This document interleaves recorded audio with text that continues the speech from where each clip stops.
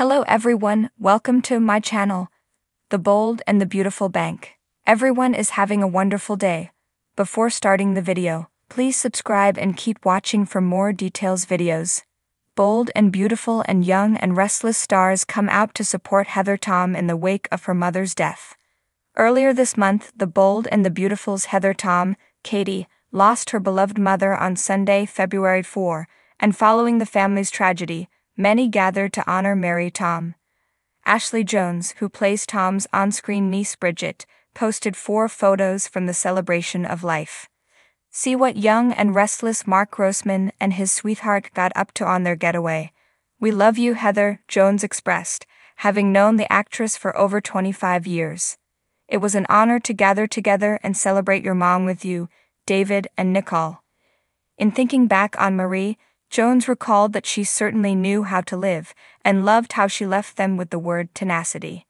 Jones continued, "Her memory will live on and on," as Catherine Kelly Lang Brooke added in the comments, "It was a perfect day for Marie." Aside from Jones and Lang, other daytime friends of Tom's came out to support her and her siblings, including Jennifer Garise, Donna, as well as her former The Young and the Restless castmates Christian Jules LeBlanc, Michael, and Kate Linder, Esther.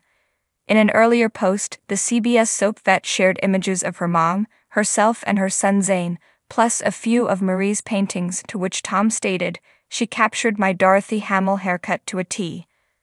Fans once again showed their support by letting the actress know how sorry they were for her loss, and we too again send Tom and her family our deepest condolences.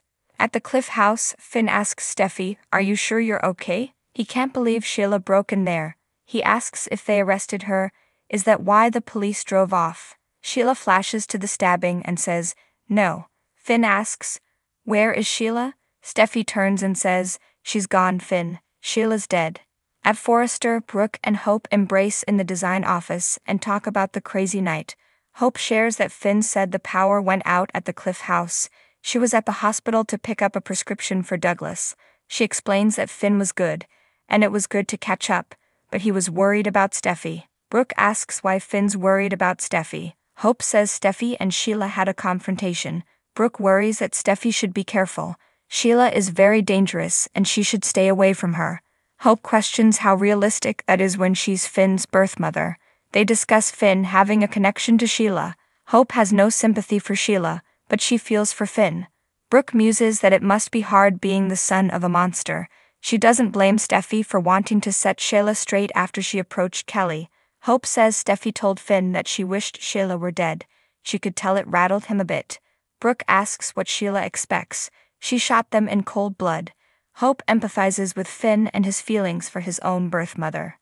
In the main office, Thomas and Ridge are talking about him being in love with Hope when Carter bursts in.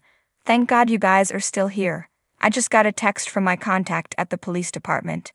It's about Sheila." Join us as we look back and pay tribute to some of the daytime stars who the industry lost last year by viewing our photo gallery below. Come back to our channel for all your updates. Thank you for watching.